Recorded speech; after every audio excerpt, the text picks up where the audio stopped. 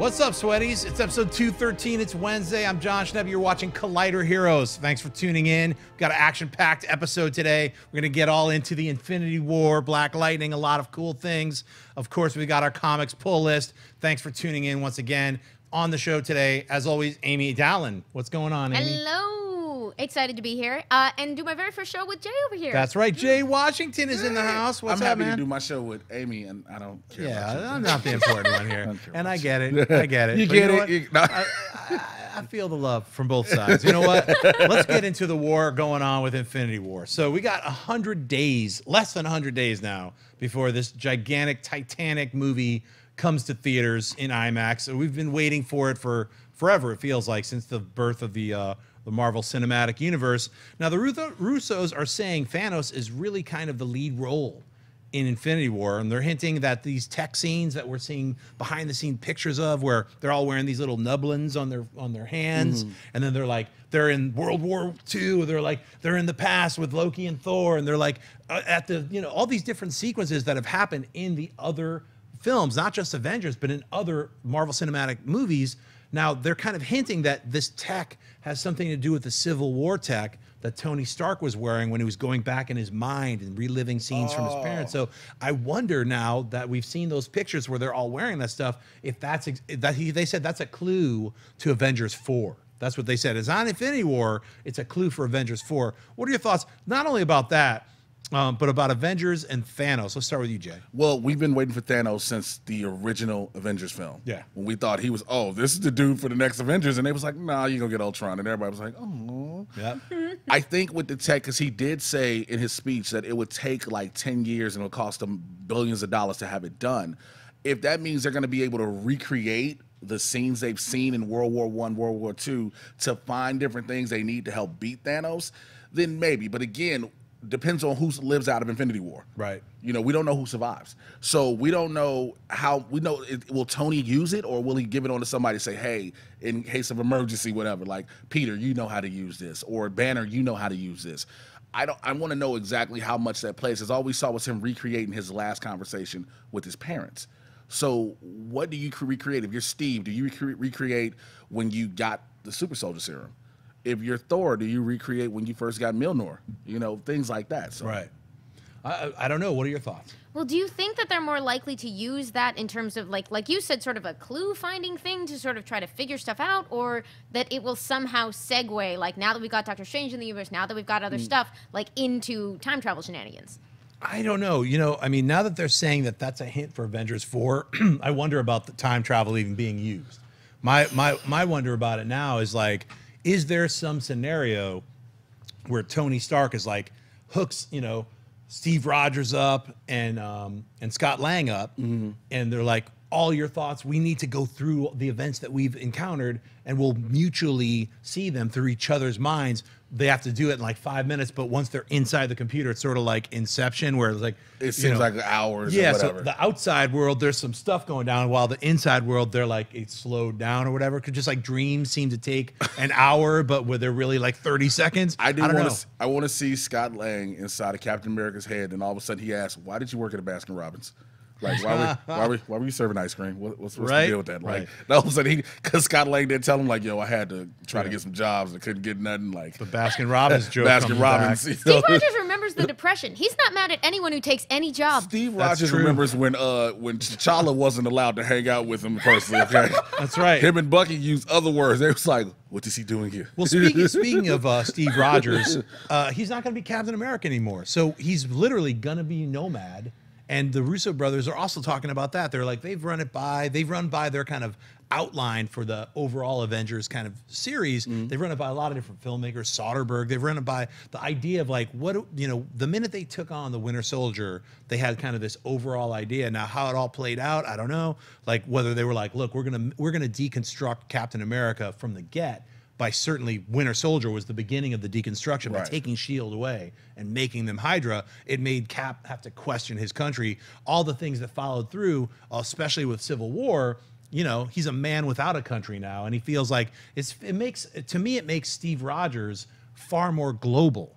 Like, as the entity is somebody who's like, who has an altruism and a code of ethics that work less for America and more for the world, which yeah. is what America really should be. So we see, I feel the strength of the Captain America character, and especially when he comes back to eventually donning that suit again, will be when things are righted. And it's like, we live in a world now where there's so much, in our real world, not the Avengers world, where things are so wrong and upside down. It feels like these movies are echoing those sentiments in the strongest way possible by taking a character who is supposed to represent the codes and ethics that we as Americans are supposed to live by, but in our own world see turned and uprooted and ruined by criminals. So how are we going to make sure that the secret criminals see their justice? Well, in the Avengers world, hopefully we'll see that happen as Steve Rogers is now Nomad. What are your thoughts about Nomad? Nomad is good. Let him, like you say, deal with things around the world. Because even in Civil War, he was talking about what if they wanted with the Sokovia Accords, what if they send us someplace we shouldn't go? He wants to go places that things need to happen. But then the thing behind it becomes, who dons the mantle? Are we officially giving it to Bucky? Are we giving it to Sam? Or is there no Captain America? You know, that becomes a question too. Because in the universe, you need that symbol. You need a Captain America. Do you get the dude who's been wanted by every government in the world? You know, now he got a new silver arm, but it's like, he has the shield. You good with it. Or do you get the guy who he flew around on wings? Yep. It's who becomes the new Captain America. Or do you just say, this sits to the side? No, I think it's got to be the Falcon. You can't be hiring an assassin. I know he didn't do, he was a mind warped and stuff. Right. Look, it can't just be like, oh, he's the next guy. You're He like, signed hey, man, up for I 9 know he movies. was on all y'all newspapers, right? And on every TV, he blew up a building. We get it. Yeah. But he's here to help, right? You can look past that. Nah, that's how you treat Bucky, you know? Although I love, just before the show started, we were talking about, you know, they're not going to do this, but they should. Just get America Chavez in there. Yeah, get America Chavez in there. Just, look, we got somebody else. Look, we ain't got to worry about him or him. Her. Right. She can fix everything. Look, it could be any one of those solutions. I mean, I think Sam Wilson is the one that makes the most sense to me. Yeah. But Avengers 4, now we're talking about Avengers 4, and we still haven't even seen Infinity War yet. Like, look, I mean, it's fun to speculate about what is it going to be called. Is it going to be Annihilation, or is it going to be Secret Invasion? What is it? I mean, because they've had a great way of combining comic book runs. They've combined all of Planet Hulk and sucked it into Thor Ragnarok. And We're like, I how are they should going to be do mad that? about it, but I'm not. No. Like, I they think keep everybody doing said this. that. Everybody was like, yo, I should be upset that they did Planet Hulk, but they was like, I worked had so fun. well. I had fun. Yeah. I So, enjoyed it. Hey, look, Infinity War could literally be Secret Wars and Infinity Gauntlet combined. So what are they? Because that's how they've been running this. They've been running Combino Land. Like, it was like, take a little bit of this, a little bit of that, a little of that. Bam, we got a brand new thing. And they execute it well. They've got 2.5 hours to get these things across. Look, Avengers 4, I don't know. We were joking about Kang being in it. We don't know if it is going to run that time travel thing. But now that we've heard them saying, look, it's a hint, those little tech things, it's a hint from Civil War, why they even introduced that. They're thinking about that all those years back. Oh, we'll introduce this little nugget and then play that out later so people are familiar with it. Makes sense to me. Thanos, they've also said, you're going to see Thanos destroying more than a moon. So some of us got a chance to see Thanos literally tearing nuggets of the moon, bigger chunks, I'll say chunklets. Yeah, giant chunks of the moon and throwing them at people. Now, that's something that a lot of people haven't seen yet. They're saying, don't even worry about that because he's going to destroy more than that. He is a destruction device. They're saying they want people to think about Thanos the way people thought about Darth Vader. They want that character to have the same kind of impact to rival Darth Vader's presence. I mean, what are your thoughts? Can Thanos be the next? Can he be Marvel's Darth Vader? What do you think? I mean, the key there is, like, I don't know whether they can deliver on it, but absolutely aim for that. Like, there are different types of villains. Some are the sort of, like, twisted psychological villains, and others are sort of the what if someone who means the world harm has the means to follow through on that? And when you're doing it right, you get really scary stuff. Now, it's an interesting comparison because Darth Vader is an incredible icon, partly due to fantastic design, to sort of understated playing, but a lot to do with the structure they set up around him. Even though he's answering to other people, but we watch him with his underlings. They construct that character out of small pieces in very specific ways, and you get a lot of it out of his scene with Leia. Like, that's really where you meet Vader and where you kind of know who he is. And to do that, you have to give Thanos the scenes. you have to give him the relationships. You have to give us a chance to watch him interact with, if he answers to someone like, say, Death, if he has people who answer to him, like, say, Proxima Midnight, and if he has terrifying scenes with our heroes. Like, you got to lay all that groundwork, and if you do it right and you nail the design, you get a Vader. What do you think? I want to see, with that being said, I want to see his relationships with Nebula and Gamora. I want to see his interaction with those two. It's about time. We only had one scene so far with him and Nebula. Thanks, Dad, and the walk off. Yep. And Gamora's always spited him.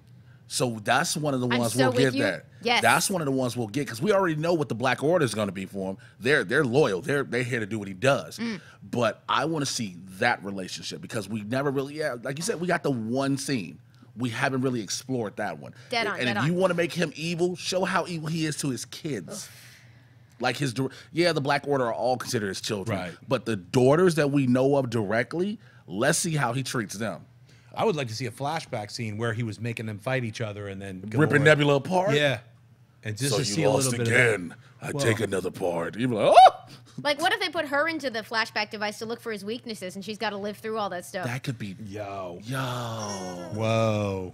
Bam, you heard it here first, folks. I'd like to see that happen. Well, I don't want to see it happen, but I'd like to see I'm it. so glad you brought this up, though, because they better not forget that they set that up. Like, it's... I don't think they forget about anything. I They're know. like, they're planting little seeds like breadcrumbs. I mean, like, I think the Russo brothers, like, my God, we got so lucky to get those guys. Yes. You know?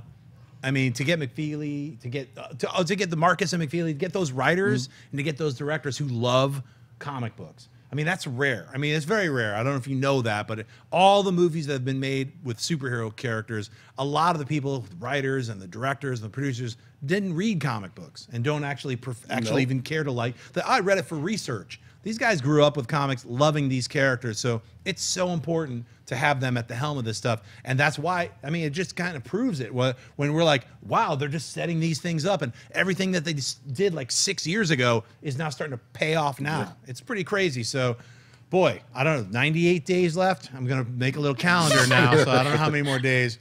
Yeah, excitement. Guess, you know what else is really exciting? The brand new Black Lightning series. So Black Lightning literally exploded onto television on CW last week.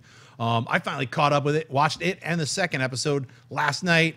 Man, that's why I was like, I got to talk about Black Lightning, because the series is pretty fantastic. Now, when you talk about the Arrowverse, there's a lot of episodes. I mean, that's like, it's almost overwhelming when you're like, yo, there's 6 seasons of Arrow. Each one is 22 episodes. I don't know if I could ever catch up. I feel like I haven't caught up with Arrow. I've watched a few episodes, select episodes here and there. I've watched almost all of Supergirl. I've watched at least 2 seasons of The Flash. I've watched select episodes of Legends and a few of Arrow, because it's just so much to watch, along with having a life, sleeping, watching other things, and doing stuff. I mean, it's literally... It's so much stuff, so much content. Then you start adding other shows. I'm not even talking about superhero shows. Netflix dropping movies, going to see movies, going to see other types of shows. Ash vs. Evil Dead, you should be watching that. That's entering its 3rd season. I mean, we live in a great world right now where there's so much content. But Black Lightning shows up, and it's refreshingly different. I mean, for myself, it has a different vibe than the normal CW shows that I've become accustomed to. Now,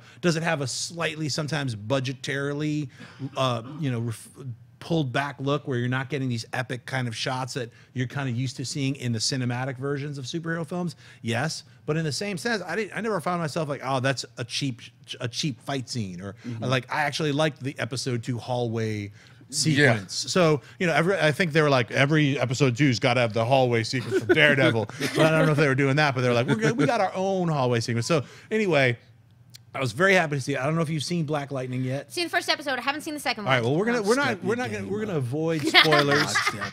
We're gonna avoid spoilers. Jay and Roka are gonna do an episode breakdown later today, so check that on Collider. But we're not gonna do any like spoilers for Black Lightning. All I'm gonna say is, well, let's talk loosely about it. Jay, let's start with you. Your thoughts about having seen the first 2, having seen the first episode, and how it played through in the second. I love it. I love the writing. I love the way it's going. I love the way they've built the characters. I love the way they built this world, this city.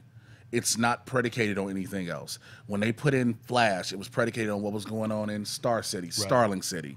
Then with Legends, it was everything that was going on in Starling and Central City. Right. Supergirl stood on her own for the first season, which is everything that went on with Superman. Right. This one doesn't. This is his own show, and there is no super powered bad guy. You know Do that we you know what the city is that they're in? Freeland. Freeland. They're in Freeland, or as I like to call Atlanta Light, because that is exactly what that's. I mean, they filmed it in Atlanta, and everything they did is Atlanta. Okay, so shouts out of Ludacris pop up in an episode, but I love what they're doing with it. I love the direction they're going, the realism that they're taking in it. They're touching on issues that are diehard real issues in the community. Yeah, and that's credit to Salim Akil's writing and Mara Brock Akil knowing, hey, we got to keep our finger on the pulse of the community. And so I love where it's going. I love the fact it's not in the Arrowverse right now. Like, let it be its own entity. We don't have to hear about, well, Oliver Queen is mayor and he's still under indictment by the FBI. We don't hear about Barry Allen is on trial for murder. We don't have to hear about, well, Ray Palmer disappeared. We ain't seen him nowhere. Right. You know, we don't have to hear about any of those. So I like the fact that we let it be its own self. Now I'm hearing that this is taking place on Supergirl's Earth. Right. That's what we've established so far. That's what they said. It's Supergirl's Earth, but we don't know the relative distance between National City and Freeland. You know, National City looks like it's California. Right. Again, Freeland is Atlanta. And so and California is Canada. And California it was LA, now it's Canada. Now it's Canada. But yeah, so we have those two differences. So it's right, it's worthwhile. It's worthwhile thinking that the two heroes don't know about each other. You know, that all of a sudden you hear, oh, there's a chick who can fly. And there's a black dude who shoots lightning out of his head. It's like, no. Now, one of my favorite things about the very first episode and how it carries through is that Black Lightning has already existed. Oh yeah, he's been here. He's been Black Lightning and then officially retired after he did some things. Which lets you know he's not the Bang Baby, the particle accelerator metahuman, because that hadn't happened. Right. You know, there was no Harrison Wells build. He might have been building it, but it hadn't happened. Right, and it's a different Earth, and it's totally separate. So I mean, but I want to see more of those flashbacks with him in the earlier suit. I want to see breaking into convenience store robberies and stuff. I love that he's a principal. I love that he is conflicted with heavy issues to bring not only because he's trying to get back with his ex-wife, but also just the whole thing of him being a principal with morals and ethics of his own, where he's like, I'm not going to put in a metal detector. I mean, those kinds of things are really important. And I got a kick out of seeing something that was real. It wasn't a bit, I'm a villain, I'm trying to rob a bank. It was more like, these are real things that we need to address as a community. And and I like the way that they've turned the 100 gangs into an idea of like super villains, but they're really literally a group of gangs. What are your thoughts about the gangs, the reality? What are your thoughts about Black Lightning? I'm in for all of it. I like you knew you were sitting in for something when you turn the episode on and the first thing you hear is strange fruit. Yes. And you're like, okay, it's that kind of like, we're doing this. And they are not afraid to deal with the stuff that feels relevant to them in this setting, in this world they're creating. And it's a setup we haven't seen before, where he really has a lot at stake.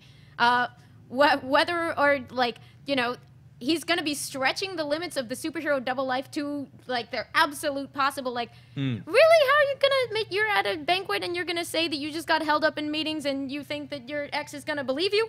But he has real conflicts and he has real stuff at stake. And I love the idea that they're doing this as a family show, in a way that, like, you know, Flash is my favorite of the other shows, in part because a lot of their best stuff has been that family stuff. People have something really at stake. So yeah, I haven't seen episode 2 yet, but I'm excited. Well, without you saw episode 1. If you haven't seen episode 1, let's slap up that like spoiler alert. I got to talk about this one thing. So if you're listening to this as a podcast or something, like, you know, just scroll forward by a minute, maybe 2 minutes, just to be safe, because I got to talk about it. So end of episode 1, his daughter breaks off that, you know, the kitchen sink, literally the bathroom sink, and it's like becoming thunder. Yeah, so it's kind of fun to see, like, how is this going to evolve? Obviously, I'm guessing that she's going to become as a superhero. Well, plus we've already seen the picture that they've had. They released a picture of Nefessa Williams in her suit. Oh, I didn't see it. Oh, well, no, it's spoiler. It's fine. We're talking spoilers anyway. Also, if you don't follow on social media, occasionally I do, but you know, I somehow missed that one. But no, they put so she definitely gets her powers. Now the sister we know becomes Lightning, but we don't see anything yet. That may be later on down the season, whatever they do.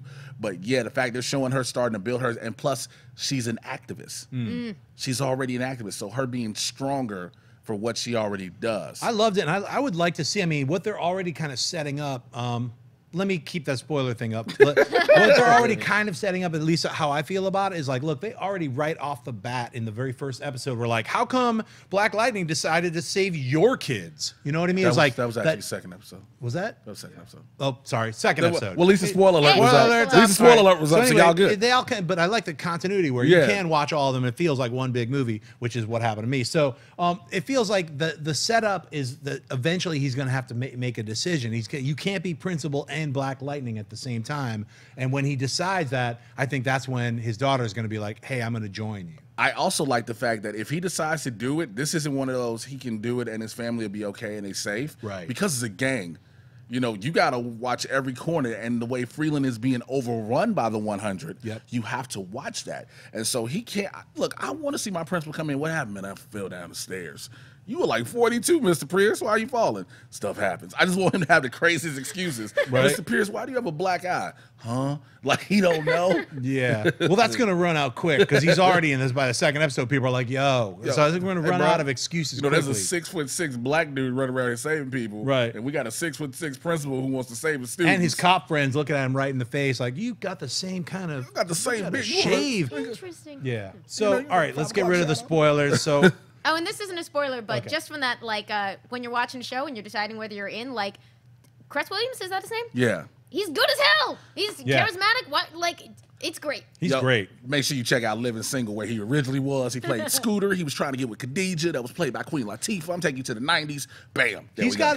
Cress has got this kind of cool smolder to him, a little bit like Idris Elba to me. He reminded me Yes. of Luthor. When I first started watching Yes. Luthor, I was like, no, look, I watched The Wire, I've seen it, but Luthor was where he popped off. Oh, yeah, to of me, course. Everybody, but Everybody American, thinks of him as Stringer Bell. Yeah. Everybody's going to think Stringer Bell. So. But yeah, so definitely check out Black Lightning. Add it to your already giant pile of superheroes TV shows to watch. It's great. Tony Isabella and Trevor Von Eden get credit in the credit Yes, they sequence, which I was very happy to see because that's how all superhero comic book TV shows should start, by crediting their creators.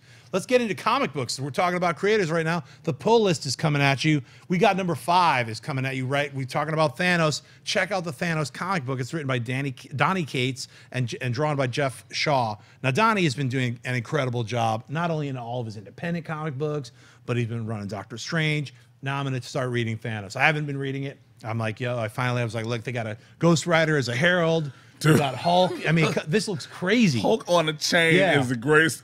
On his knees. Yeah, King Thanos. I mean, so I got to catch up. That's how I feel about, but like, I'm going to jump in and get Thanos 15. And if I dig it, I'm going backwards. Nice. I'm going to go backwards with you and on that forwards. Number 4, we got Monstrous. So you should be definitely checking out Monstrous. Marjorie Liu and Sana Takeda. I think I'm saying the name. Takeda.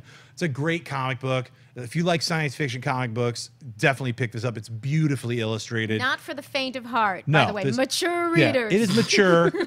I think everyone who watches our show is mature enough. I for just like to put it out there in case you're like, oh, my 9-year-old will love this. No, this show ain't made for 9-year-olds. But thank you, Amy. I do appreciate that. We got to let people know that this don't get for 5-year-old. This that's 5 or 9. Just be smart about it. And guess what? Number 3, we got Doom Patrol. Number 10, Gerard Way and Nick Darrington are doing a bang-up job on Doom Patrol. If you read the Grant Morrison ones from like 20 years ago, or if you've never checked out Doom Patrol, now is the time to be picking this comic book up. It's great. It's psychedelic. It's really fun. Gerard Way is killing it on this series. I want everyone to be reading Doom Patrol. Number 2, we've got Marvel 2-in-1. That's right, a flashback. Look at that cover, man. Come on. Jay was like, I got to get that just from that cover alone, man. That's from the Chip cover. Zdarsky and Jim Chung are doing this. I love that they brought Marvel 2-in-1 back. That was as a little kid, that was my comic book because I was always like, it's a team up every issue. Just like Marvel team up with Spidey, Marvel 2-in-1 had the Thing and somebody else. So it's like, that's the kind of thing that I love. I hopefully when the Marvel Studio starts doing Marvel team up or Marvel 2-in-1, when they bring their one-shots back, because that's what I want to see. That would be fantastic. There's a free idea for you, Disney. Get on it, please, with your new streaming channel. Anyway, let's talk about comic books. Amy, what pops off to you with these comics? Let's talk about them. This is a great list. Chip Zdarsky's been making tons of strides. He initially was better known as an artist, but he has this amazing sense of humor and just this incredible mind, and he's been blowing up as a writer over at Marvel. And Jim Cheung is the original artist of Young Avengers and one of my favorite artists of all time. And also, we stealthily got a Fantastic Four book back. It's just half of them. That's right. So yeah, this Monstrous, you are missing out. It is one of the best-selling like breakout indie hit. It's been up for every award. It's dark and compelling and bizarre and beautiful. And Doom Patrol will take your brain apart and put it back together. Maybe That's it's right. great. Missing It's great. pieces, it's okay. What do you think? I'm not into Doom Patrol, but after hearing it's a psychedelic trip, I'm getting into it. I'm just letting you know, and this is California, where you put 2 + 2 together. All right, so that's exactly how I'm You going. get Doom Patrol. You get Doom Patrol. Monstrous looks amazing. It looks amazing. I've glanced over it once. The 2-in-1s, I'm here for it. I've always been a Marvel dude. So to see the 2 members of the Fantastic Four who don't get along really have to work together. And then if you look at the cover, Dr. Doom is in the bottom corner. Right. Like, just to watch that, and he's just trying to pull out Iron Man. Like, I want to see that. Thanos, listen. Thanos as an old surly king with the Hulk as an old beat-up Hulk on a chain says everything. And the Ghost Rider's like, look, I'm here chilling. I already know what can happen.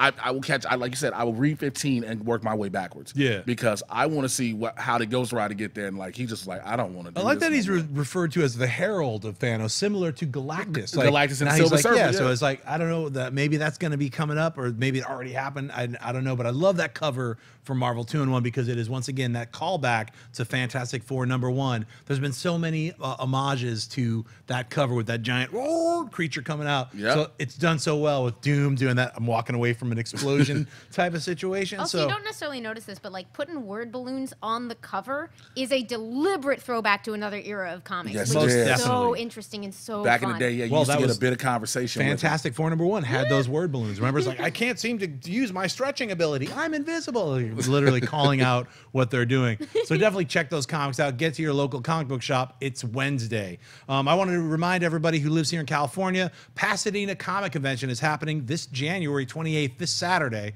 I'm sorry, or is it Sunday? Sunday. Thank you so much. Sunday, I would just be showing up, be like, hey, no one's here. So this Sunday, I'll be there. So definitely come by the Pasadena Comic Convention. I'll be signing my Slayer comics, selling the Death of Superman Lives, What Happened Blu-rays, doing sketches and whatnot. So if you want to hang out, I'm in California, Pasadena this Sunday. It's a great small convention. It's really fun. There's tons of toys, collectibles, a lot of sweaty, cool stuff there. So go check it out. Let's get into some minor mutations. You want to You say might that? want to throw a shout out. We might want to throw a shout out to Doomsday Clock #3, which I think made your list. #1. Did I list? Did I forget it? Yes, you I did. totally forgot it. Let's go backwards in time. You're more for fun. Good Doomsday call. Clock. Good Let's call. show that one. Doomsday Clock #3. Jeff Johns, Gary Frank. Now we've heard that they're going bi-monthly because Gary Frank is like harvesting those pencils and Yeah, because 100 years of comics is not enough for us to understand that things are going to be late and planned for. Yeah, so we just have to have it right away. I wish it was monthly, but I'm okay with it being, as long as they were like, look, we'll stick to this bi-monthly schedule and it doesn't become 5 months, just like the original Watchmen. No, the that's terror part of their wait- homage, right? They Yeah. need to make you wait in the same way that you did in the original Yes. to see if the experience is the same. Well, they're going to start recreating it too much for me because it was painful. Believe me, I was there buying Watchmen as I had to wait 8 months for one of the issues. I was like, Alan Moore, like, when it's, and it was like Dave Gibbons was like, like, look, I don't want to see the same thing happen because guess what? Doomsday Clock is pretty entertaining. So haven't been disappointed yet. Looking for. I haven't read. I know a bunch of people were this morning writing about Doomsday Clock #3. I haven't read it yet. Did you read it yet? Haven't read it yet. All right. So One of my buddies said it is amazing. yeah. So I was like, okay, I'm going to borrow that. He was like, no, you have to get your own. And I was like, you're not a friend. You're not a friend. That's right. So I'm picking that up. I know Inman was already talking about it. He Yeah, read, he that's was what like, he was- definitely read the back part. You have to read all, just like they're doing a good homage to Watchmen. Alan Moore always had these like copious amounts of like back notes and like fake news articles and stuff. And it was so much fun to read those because all that effort was put in to tie in and give you little hints of the overall story. So Doomsday Clock #3 is the #1 pick for this week. Get to your comic book store today, buy those comics. Let's get into Minor Mutations. Thanks for reminding me because I would have smoked right past it. I was already so excited to talk about Marvel 2-in-1. Forgot about Doomsday Fair Clock. enough. All right, Minor Mutations. What's first? It looks red. That's right. It's Red Sparrow. Director Francis Lawrence feels his film is much different than Black Widow. Red Sparrow, Black Widow. We'll talk about that. 2, Gary Oldman and his son want him to be in a Marvel cinematic movie. That's right. Gary Oldman's son wants him to be part of that world. He's already part of the DC cinematic universe. #3, we've got Forrest Whitaker says Black Panther is taking us into outer space, as if this movie can't get cooler. #4, Lena Luthor and Morgan Edge battle in Supergirl in the upcoming episode to the death. Who knows what's going to be happening? #5, we've got Brie Larson is flight training as Captain Marvel starts production. I think it's just started production earlier. They're like, let's just start making it. Awesome. 6, Josh Boone says New Mutants will be the hardest PG-13 ever made. We're going to talk about that because we all thought it was R. 7, Shazam casts Marta Milans as Billy Batson's foster mom. Well, now we know Billy's got a mom. Maybe her and Aunt May can hang out. #8, we've got Justice League, a VFX reel shows not only the early look of Steppenwolf before he became a very bad CGI puppet, it also shows some extra pissed off sequences of Superman. These are all, I guess, presumably from the Snyder cut. So definitely check those out. They're online right now. #9, we've got Kevin Feige wants to show Magneto take a gun apart the only way he can with his power, which reminded me instantly of like The Watchmen. But Magneto's done it first. Kevin Feige wanted to do that back when he was working on X-Men. Guess what's going to be happening now that he's working on X-Men again? 10, Jessica Jones season 2 picks have hit the web. That series is hitting us in the next month and a half. 11, we've got Superman getting his red trunks. That's right. The underwear is on the outside again for Action Comics #1000. I hope it's around for maybe a couple of issues. I don't necessarily, think it has to be there, but we'll talk about that. And finally, Logan gets an Oscar nomination for Best Adapted Screenplay. So we will talk about that. I mean, it's pretty crazy how so many different comic books. I mean, look, let's start right off from that one. We'll work backwards. Sure. Logan getting an Oscar nomination. We've had like 7 different superhero films get Oscar nominations in the past. Obviously, the animated Incredibles, Big Hero 6, those both won for Best Animated Films. We have Superman, which took 3. We've got Batman won Best Art Direction. Last year, Suicide Squad won for Best Makeup. That's a weird one. I hate that you have to say Academy Award. Hey, look, I gotta list it off. But you know what? Let's talk about it. So, and also Superman won for Best Original Score, John Williams. Bam. So, Logan getting an adapted screenplay, and of course, let's not forget Heath Ledger for Dark Knight for Best Supporting. Logan getting an Oscar nomination for Best Adapted Screenplay is a first because it's not in these kind of like Best Editing or Best Original Score, or like Best Special Effects. Yep. It's Best Screenplay. Now that is big. That's why people are making a big deal about it. That's why I want to mention all the other Oscars that have happened have all meant something and been important. That's not saying they're not important. They're super important. But it's like a lot of people, especially people who love action films, superhero films, are kind of always irritated. Like Wonder Woman didn't get an Oscar. It got snubbed. It's like, well, when you think about the list of all these different films, maybe Wonder Woman was number 11, or maybe it was number 12, maybe it was number 13. In your mind, it could be number 1, but that's the Academy voting for the way the Academy votes, and the way they've always voted has been for biopics or historical dramas or things of the heart, things that's just how they've always voted. So once in a while, the science fiction or the fantasy or the superhero film kind of breaks through, like Lord of the Rings, and now like Logan. What are your thoughts? Let's start with you, Amy, about Logan getting nominated. And what does that mean for the Oscars, if does it mean anything? First of all, I think it's fantastic. I'm so excited. There were a lot of really exciting picks in the Oscars this year. Like, we have some underappreciated genres, like Get Out is in Best Picture. Greta Gerwig is cracking that Best Director category, along with Jordan Peele. And Rachel Morrison, who I don't know if we were going to talk about it, who is nominated, the first woman ever to be nominated for cinematography. She's up for Mudbound, which was directed by Dee Reese, but she's also the person who shot Black Panther. Yep. So if you didn't think you could get any more excited, you were wrong. Get more excited. Yeah. So that's all fantastic to me. I'm disappointed about Wonder Woman. I think I would have been very happy with it in score, in director, and in Best Picture. And in cinematography. Like, it was a beautiful I would have been very happy to see it honored, but I'm not surprised that it wasn't. And there are, like, I'm going to maybe get in trouble for this, but, like, Logan did 3 things, actually, that the Oscars do notice and care about. What's unique is that they noticed it in a comic book movie. But it's a Western, it's a character piece, and it is about a dude dealing with aging and his place in the world. And those actually are all 3 sort of classic Oscar things. Right. What's really unusual is for them to notice that a comic book movie was doing that. And it's unusual for a comic book movie to do it that well. So those 2 things in combination make a lot of sense to me. I think that the director and the actor should feel very honored that they helped put across that script to the point that it seemed like it was top 5 for everyone. I think they get a lot of credit for that. Like, you know, if you're gonna bag on the bad guy in Wonder Woman, maybe watch Logan again. But you know, I'm not interested in seeing those movies fight to the death. I'm interested in being happy for Logan and really happy when a movie like Wonder Woman and when a director like Patty Jenkins gets noticed again. Well, I'm glad you mentioned that because, I mean, definitely. Sorry, was that? Vesperoka, he usually goes on long, so he was clapping because you actually had real points to make. But, you know, hey, look, I agree. Like, Logan definitely has an Unforgiven vibe. So if it was like, you know, little like, oh, I remember this movie. It's like got those little moments that like turn people back into like, oh, well, why? Because it was really well done, a really well told story with a great character. What are your thoughts about Logan getting a nomination? I'm happy he got it. Yeah. For adapted screenplay, for them to take to realize, oh, this is the Old Man Logan story, and they turned this into this project on screen. They couldn't do the whole story because they didn't have the incestual Hulk babies and Deadpool and all these different things. They didn't have all. They didn't have Hawkeye, the actual good part. Right. They didn't have all these things. The spider buggy. Right. They took all these little things that they had, these elements, and got this. And you got what should have been considered award-winning performances out of Hugh Jackman, Patrick Stewart, and let's not forget Daphne King. You know, all this was amazing. And for them to acknowledge it, remember last year everyone thought that Deadpool would have gotten it for, I think it was original.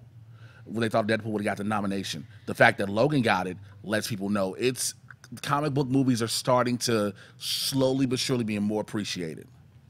Now, how are they going to sort out original and adapted for these things? Because this is a weird case. Like, they're not really adapting Old Man Logan. Like, it's technically, but they didn't invent Wolverine for this movie. But so original adapted, because if you go back to the books that a lot of these screenplays are supposedly adapting, they're usually not adapting those books either. Fair Sometimes enough. you'd be like, I don't even know if they read the book. It's just the way they submit it. Yeah, it's the way they submit it's it. the submission process. So I think it's fair that, and also you get double screenplays. You get original screenplay, you get best adapted. So I think it helps everybody for the cause. But I agree. You know, they're usually very different is what normally happens. Let's go back to one. Red Sparrow director Francis Lawrence is talking about, I think he heard the buzz of a lot of people, especially comic book people, like, Red Sparrow sounds exactly like not just kind of similar, but exactly like Black Widow. So he made some comments like, oh, look, I'm adapting it from this CIA agent, FBI stuff. Is Red Sparrow's a real thing, this and that. I'm like, did the people read Black Widow when they were like the people who were making this secret Red Sparrow? Like, that sounds cool. Let's just make it a bird.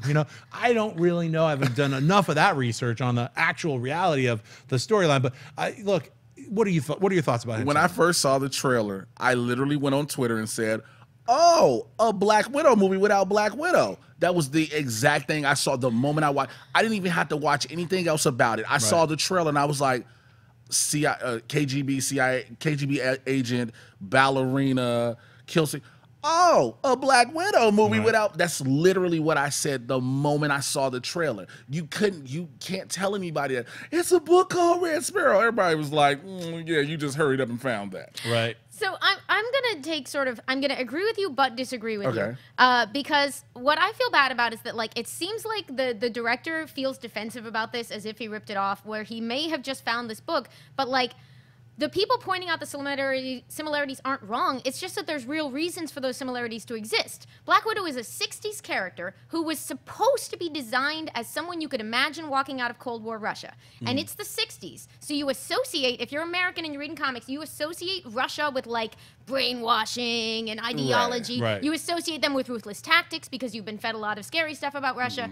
And weirdly, you also associate them with ballet because Russian ballet was the face of excellence in the Baryshnikov. 60s. You had Baryshnikov, like the social center of half of New York. You Right. had all of this. There was always talk about like whether people would defect. It was a pretty logical set of things to put in a pot and come out with the Black Widow character. Right. And so for somebody else, I don't know whether the guy who wrote the book was aware of Black Widow comics. There's tons of reasons for them to be similar, but I don't think he needs to be defensive about it because, like, just admit that that's a similar basis for a character. Now, don't There's come nothing after wrong me with that. my brand new book, Yellow Sloth. It's all about secret agents who are animals and they do ballet. Don't come at me because it's an original thought. Yellow Sloth, look for it. Never. All right, Gary Oldman and his son want him to be in a Marvel film. So, of course, Gary Oldman, obviously, Commissioner Gordon, who's great. Now his son is like, Dad, can you just get in a Marvel film? So, look, I mean, Oldman is about to grab that Oscar. I was joking he's going to trade in the Golden Globe thing that he doesn't believe in. He gladly accepted this fake award that I hate, that I ripped on, but I'll take this. Trade that in for the Oscar, dude, because that's what you're going to get. But I think he's also going to get his wish of getting to be in a Marvel film because even before he wins the Oscar, Gary Oldman's an incredible actor. So what are your thoughts about if Gary Oldman was going to be in a Marvel Cinematic movie, who would you pick? I will start this debate off. He's a little bit old to play Doctor Doom, but I could see him playing Kang. I could see him playing Immortus or Rama Tut, any of those characters, if they go that route. So I'm going to throw in Kang. I wouldn't be mad if he became Doctor Doom, but he's a little, as far as how I see the casting of the new Fantastic Four, I want him to be around the same age as Reed Richards, so I would hope for someone in their 30s. I got it. We haven't seen the new Bugle yet. He can be the new J. Jonah Jameson. Ooh, that is good. I like that, man. Think That about is it. We red haven't seen the hot. new Bugle yet. You're absolutely Since right. we got a new Spider-Man and everything, Yep. we had J.K. Simmons, who's now over in the DCEU as That's right. Commissioner Gordon, so we need a new J. Jonah Jameson. Wouldn't it be perfect to flip-flop the roles? flip-flop the roles. He took Gordon And from now Oldman. Now Oldman Gordon is going to does- be, I love it. What do you think? I mean, That's pretty He fantastic. could play a number of Spider-Man bad guys. Like, he's very much got that sort of terrifying, charismatic, everyman combination of qualities he Right. can bring to the table. Like, if they wanted a new Osborn, he'd probably be great. Right. I don't know what would be most interesting to him. I hope that he would have the good taste to find some of these parts legitimately interesting and not just being like, oh, I'll do one of your superhero movies. Wow. But Gary Oldman as Galactus. Now think about that. Just put him in that weird visor. I mean, you know how a lot of them don't even wear the mask It's just anymore? all smoke cap and Yeah, CGI. I would love to. He could do a Gary Oldman could do Galactus. He could do J. Jonah Jameson. I would not be mad at either of those. Forrest Whitaker says Black Panther is taking us into space. So in a recent interview, he said, you know, we're going all around. We're going to these different places. We're even going to outer space. Well, that was the first anybody heard about that. Now we were like, I don't know if Marvel's like, zip it. What are you?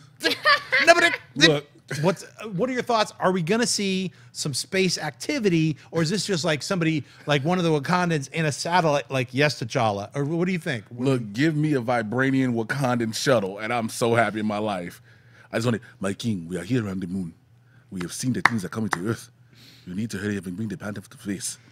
Tell Shuri to develop another suit. They will let That's you breathe in right. the atmosphere. They're we found the visiting. real Inhumans while we were up here. Right, I was gonna say they're Listen, visiting the Atalan, Inhumans. whatever they thought it was, it is not that. Okay, that was the suburbs of Atalan. That's right. That's the unofficial reboot of the Inhumans happens in Black Panther. What are your thoughts? Outer space. I'm in. I am now at the point where I'm like, I don't want to know anything more about the story of this movie. Just let it be February 18th. 16th. 16th. Man. Yeah, just come already. So yeah, but if we're going to space, I'm in. And Yeah. it would be great because you don't want Infinity War to depend on having seen Black Panther, but like it doesn't hurt to throw in some stuff that sets it up. No, not at all. Cannot wait. Black Panther can't get here soon enough.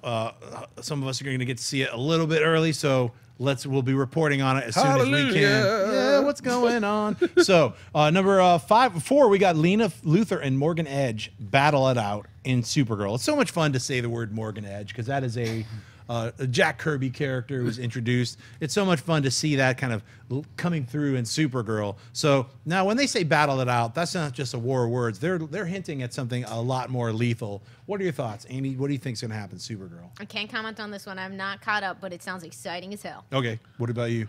I think there's gonna be a fight, but I'm not sure. We haven't seen. I would like to have seen Lena Luthor start training to fight, unless we all of a sudden know she can just kick ass and everywhere. We don't know. But I'm skeptical to see what happens. I know they've been having, since I've been watching Supergirl, which I watch every season. Yes, I watch Supergirl religiously. They've had this running feud, so it should come to a head pretty soon. And I'm hoping that she just knocks him out of a window personally. Right? I don't know if they're gonna get rid of Morgan Edge because ultimately he is supposed to be the conduit to the apocalypse, to Darkseid. I don't know if they're ever going to bring that in, seeing as they didn't use it in Justice League. Maybe that character is optioned back in or something, or maybe he's optioned out. Who knows? Well, they're using the World Killers now for Supergirl, so I don't know if that'll play the same. And they did have the Daxamites and everything, so I don't know if they're going to use him in that realm. At least this season. Or if Rain actually kills him, because she was trying to kill him in a couple episodes ago. Well, we'll find out very soon whether this guy lives or dies. My bet is he might be out of the picture. Brie Larson is flight training as Captain Marvel starts production. So that was exciting because we keep hearing about, Shazam, the other Captain Marvel, is now in production. They're shooting stuff, they're casting, they're building sets, everybody's there. They're shooting now. Was it now the other Captain Marvel? You got Captain Marvel Shazam, and then you got Captain Marvel. Brie Larson's character. That's how I just remember it. Yeah, because it's so confusing. Just say Carol. Well, now they're shooting. Carol Danvers, yeah. It's January. They were talking about starting in February or March. She's already in Atlanta. Yeah. Why not? Yep. She's already filming Avengers 4. Look, it's like she's here. We got the script. We got everything we need to do. Let's just go. I love it. I'm excited to see that. Well, how about you? Oh, I'm so excited. Historically, it is hilarious that after, 50, 60, 70 years, however long ago the 40s were, the first Captain Marvel came into existence, that the two movies should finally be happening at the same time is hilarious. It is very true. But I'm excited as hell. I love that picture of her in the flight suit. I love that she's learning that. Obviously, she will not be responsible for really flying planes in the movie, but there's a lot for an actor to draw in and stuff like, oh, I can call myself right back to the feeling of plummeting through space because I just did that. Yep. It's all good news. Yeah, Brie Larson, great casting choice for Captain Marvel. Josh Boone talking about New Mutants is now going to be the hardest PG-13 ever made. But it was weird because we are all under the assumption that it was rated R. What do you think, Jay? The face of displeasure. Yes. Someone Don't annoyed? sell us this movie as a rated R, and now you go back. Anything else in the future, if it's PG-13, let it be it. Amy and I had a discussion before we started recording. Yes, you want kids to be able to see it. But you sold everybody and had everybody pumped up off an R-rated horror mutant film. Right. You had everybody's expectations up to that. Granted, the trailer's hot. Now we still got to wait 10 months anyway after it got pushed back. So it's like, how do you make a hard PG-13 movie? Oh, the hardest. The hardest PG-13. Well, look, I think that's Josh's way of trying to save face in something that's very annoying that all of us were very, very, I'll just speak for myself. I was pissed when they pushed it 10 months and then said, we're either going to make it scarier or not scarier. So now we see that because we were talking about this before the show, you don't make a movie scarier and make it PG-13. That's never been done ever. It's never ever. So they're reshooting things or reshuffling things or cutting things to make it not less scary, but maybe more in the realm of perhaps we'd hope the comic book. I don't know what the decision-making process is over at Fox or who's actually in charge of the New Mutants. I know there's different people, different producers for all of the different films. Now, we've seen Logan, which just got nominated for an Oscar. We saw Deadpool. Both of those films were rated R. So we were assuming that New Mutants, being a horror film, was going to be the next R-rated film coming from Fox because they were the ones who could do that. Now, with the Disney merger, I don't know if that has something to do with it or if Fox was just like, hey, we did our test screenings and we've decided to go this way instead of that way. What are your thoughts? Well, and we talked about it beforehand. I couldn't remember having had a definite idea of what the rating was going to be for this. So I like, there's probably video evidence of me talking about it that I've just forgotten happened. But I will agree that if they had him make one movie and then change their mind, that is not a good atmosphere for creativity. Right. I'm a big believer in there's a lot of different ways to make a horror movie. There are a lot of ways to scare people with what isn't seen. You have a lot of options as a filmmaker for making frightening cinema, but if that is happening in conjunction with a 10-month reshoot, it's not a great sign. I agree. Speaking of Captain Marvel, we got the other Captain Marvel, Shazam, has just cast Marta Milans as, I hope I'm saying her name right, as Billy Batson's foster mom. So it's nice to know that, number one, the foster mom is in there. You got an Aunt May situation happening. So what are your guys' thoughts on that, the Aunt May situation for Shazam? Because it's going to be like big. They're not shying away from the idea that it is a fun action comedy, which sounds exciting to me. It sounds good. So I'm with it. Like, we're just casting out the family. We're just telling you everybody we got right now. Yeah. I mean, those casting announcements are like, cool, we got the main ones out the way. Yeah. Now, let's start getting production. Let's start seeing set photos. Let's see what Zachary Levi looks like in the suit. Yep. Because I think that's one of the biggest things everyone wants to see. How is he going to look at, because he's not a bigger dude. So how much bulk is he going to put on? How is he going to look Henry Cavill in Superman? Because technically, Shazam Captain Marvel is supposed to be twice the size of Superman in muscle size. Right. You know, and Zachary Levi is not that dude. What type of bodysuit are y'all finna put on him? Or what are you gonna do? Those are things we really want to see. The casting announcement's cool. Well, we know Mark Strong's in it. Cool. I want to see, like you brought that up, the first pick. I want to see it kind of echo some of the imagery that I remember as a kid from Shazam, as well as the TV show of Shazam, Yeah. where it's Shazam and then Billy Batson is standing in front of him with clouds and lightning and stuff. And the dude who played Shazam, both Shazams from the TV series, was not a ripped dude. He was just a guy kind of in a suit, in a spandex suit. He's like, I'm here. That's, people weren't like, oh, he can pump this kind of metal. It's like, he was just a dude. I don't think Zach is, I think he's going to be somewhere in the middle. He's not going to just be like a guy who slapped a suit on. He's put in the work. He's been talking about putting in the work. I've been hitting the gym, this and that. So we're going to see he's a bit bigger, but I don't need him to be Cavill size. But that's me. What are your thoughts? It's interesting because our notions of what a very strong man looks like have changed over time. Sure. You look at the history of people who've played Superman will show you that our idea of big buff guy has changed over time. But you are right that Captain Marvel, aka Shazam now, is often drawn to basically look like a Bruce Timm character. Right. Like that doesn't match that. That would sort of, now that people like The Rock exist and look like they do, we are conditioned to think that can happen in real life. Right. And it'll be interesting. But I'm open to a variety of, like, if he plays it and we all fall in love with that, he can look a little different than the version we imagine in our heads that looks like Darwin Cook drew him or something. Well, that you mentioned The Rock, he's actually playing Black Adam. So it's sort of like when they first cast Black Adam, I was like, sneaky DC, you're gonna cast him as The Rock and Shazam. Yeah, and everybody thought. That's what everybody thought. Yeah, was it was happen. like, very smart, but no. But actually, this is The Rock's first line is like, you're a lot smaller than I thought you'd be. Like, they're setting it up where if and when finally The comedic value they do that fight, that it'll have a cool look to it.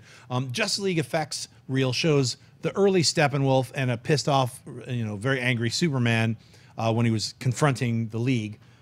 So these effects reels are, basically animatics that are made while the film is in production to help guide the entire production crew, the director, everyone to the shots. You'll always see, usually at the bottom, what kind of lens they're using, things like that. Those are in all of these animatics. If you just want to learn about how animatics are used and why people like myself and other people who've directed TV shows use these kinds of animatics, that's what they're there for. They're to show you what the shot is supposed to be like, for the people who are actually the cinematographers, what kind of lenses they're going to be using. It's very important. So when we see that, this hints at the Snyder Cut.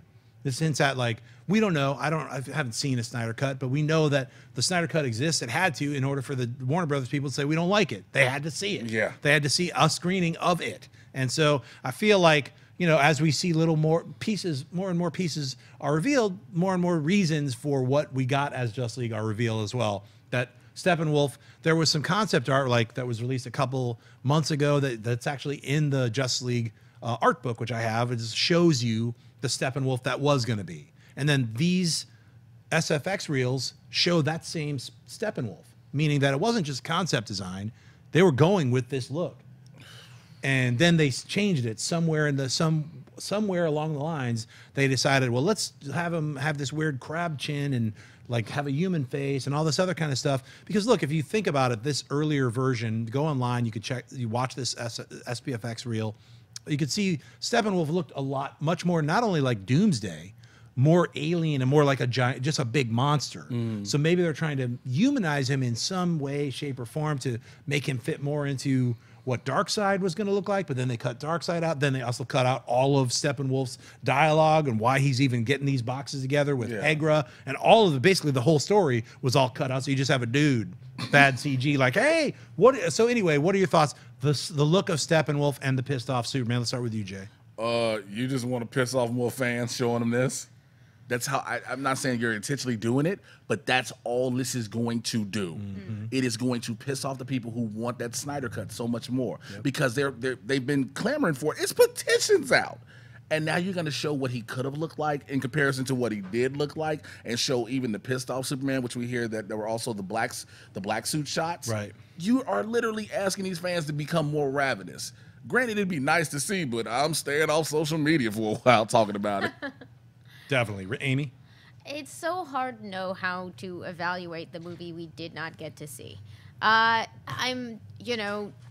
guess, like, I don't know what I'm supposed to do with the information that, like, Superman would have been angry.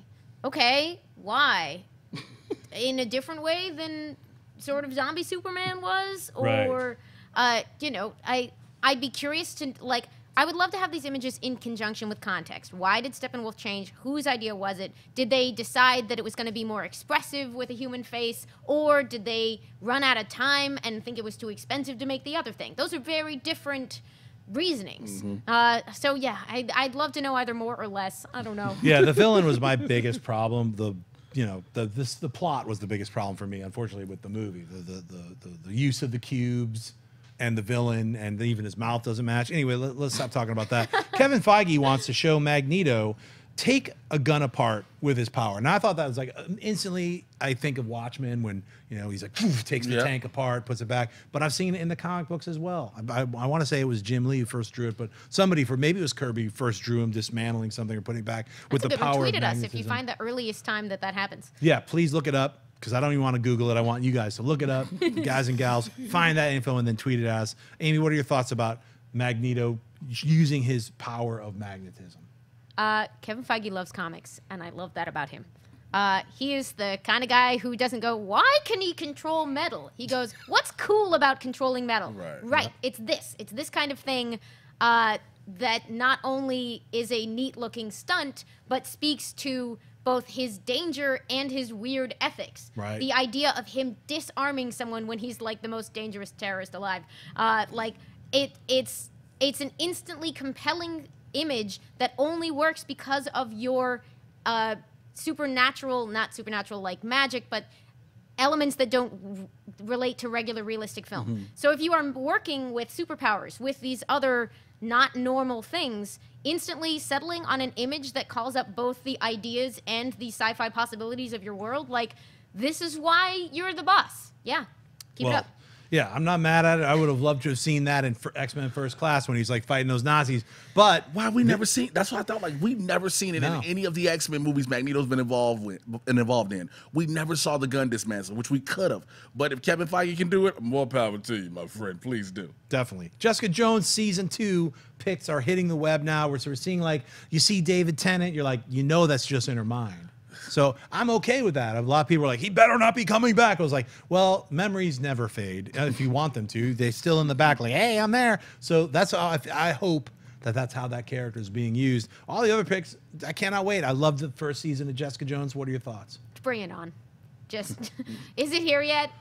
It's like a month away, right? It feels like that, right? I think it's 13, March. all 13 episodes directed by 13 women directors. Let's do this. Damn. I'm for it.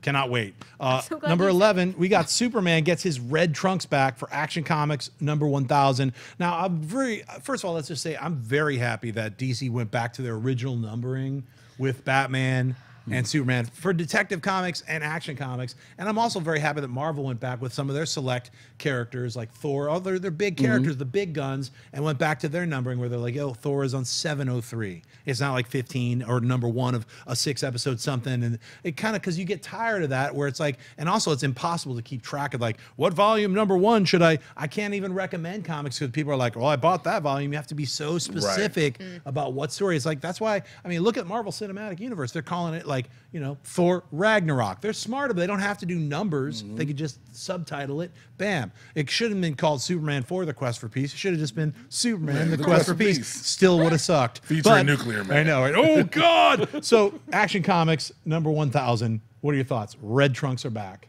Honestly, I'm with you. I'm just relieved they put the dang numbers back. In 2011, when they reset the numbers, we were all like, you're going to put it back, though, right? You're not going to... You are going to... I know you're saying you're not going to, but you will, right? So that's been, you know, 7 years of, like, crossing our fingers. And, you know, I find it bittersweet. Rebirth has actually been a big success for DC, like, creatively, and it's been doing a lot of good things. But today's issue of Flash has a big 700 in the background, but is numbered, like, 30 whatever. Because they didn't put the numbers back on everything. Right. So it's a little weird. We're kind of skipping Flash 700. Yeah. I don't love our new renumbering world, but we've been down that road before. All of the solutions to this have their own problems. So I'm just grateful we're getting Action 1000. I assume that the underpants are a stunt. It's a little silly that that's a news story, but I will be happy to see him. Yeah, I'm predicting it might be part of a...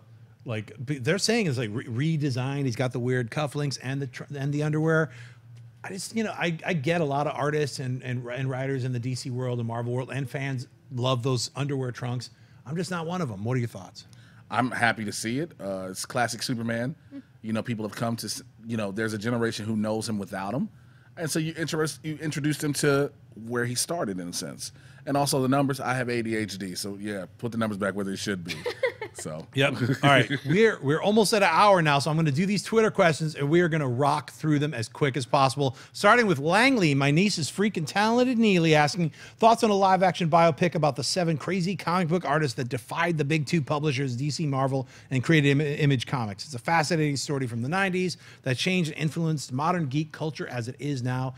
I would love to see a live-action biopic. I mean, Kirkman did a great 1-hour episode. You can find that. He did a behind-the-scenes series. He concentrated a whole hour on those guys and interviewed all of them. I would love to see a movie version. How about you? I think it would be very interesting. There are a lot of real-life stories from comics that I'd love to see make the jump to the screen. I think that would definitely be one that deserves to be told, although I think, like, I would love to see proper biopic of, like, all right, and how did it go and whose work came before them, and like there's a lot of wider context to that story, but it's absolutely a story that's compelling. Definitely. Yeah, pull the veil back. Yeah. Siegel and Schuster, you got Bob Kane, you got all these people, but this is a more current one. What are your thoughts? Like I said, pull the veil back on it. You know, let us see what happened. Let us see how everything played out, how there was good and bad that we don't know about. Definitely. You know, let everybody tell their story and then have them all together telling the story. All right. Next question is OC Steve. Based on the success of The Walking Dead, do you think Hollywood would touch on other Robert Kirkman properties? I'd really enjoy an Invincible animated series similar to the HBO Spawn.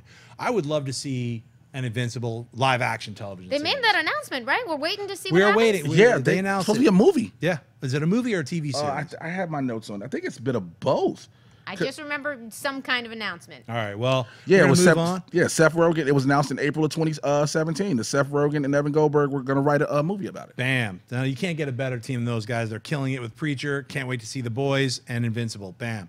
Andre Pearson asked, could the art style of the Spider-Verse movie actually be the look of just that said universe, allowing him to maybe make a live-action Miles in the MCU if he ventures out of it?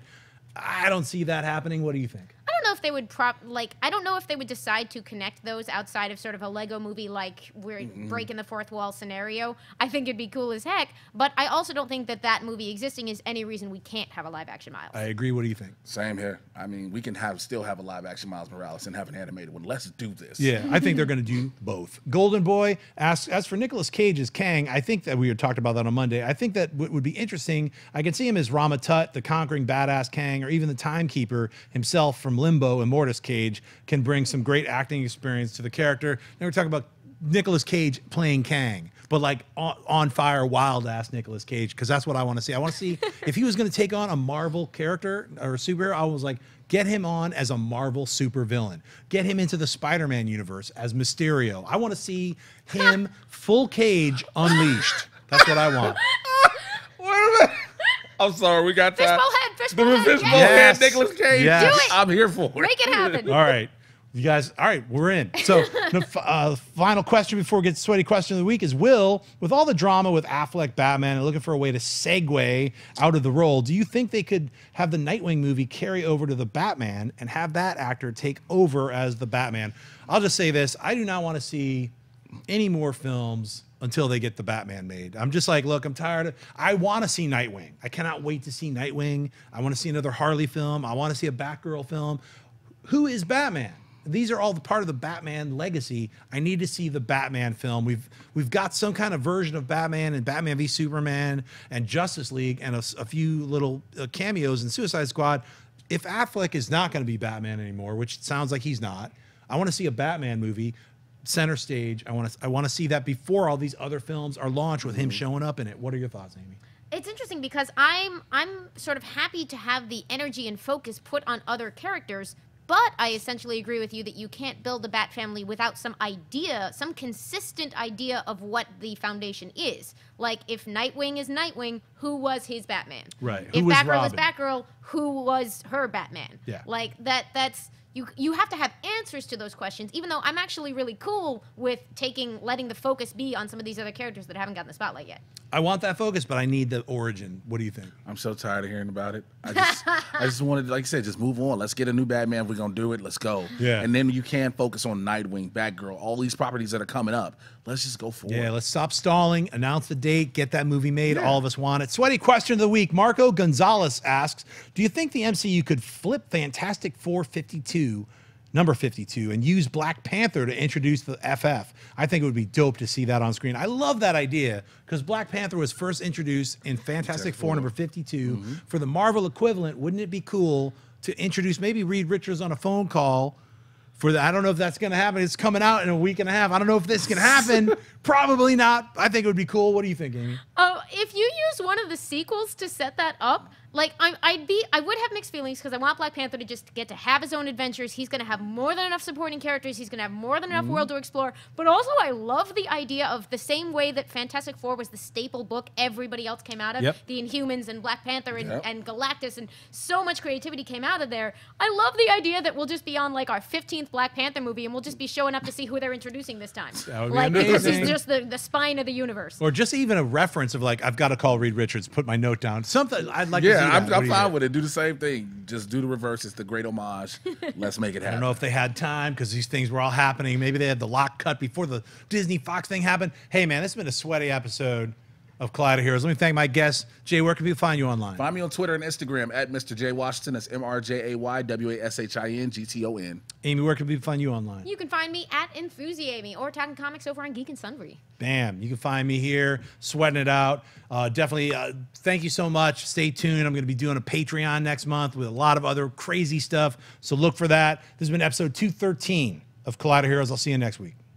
What's up, Sweaties? Jon Schnepp here. Thanks for watching this episode of Collider Heroes. You want to watch more Collider episodes of Heroes, comic book shopping, and click on any of these links right here to get more of that content. You can subscribe right now and share Collider Heroes, share comic book shopping with your friends. Thanks for watching.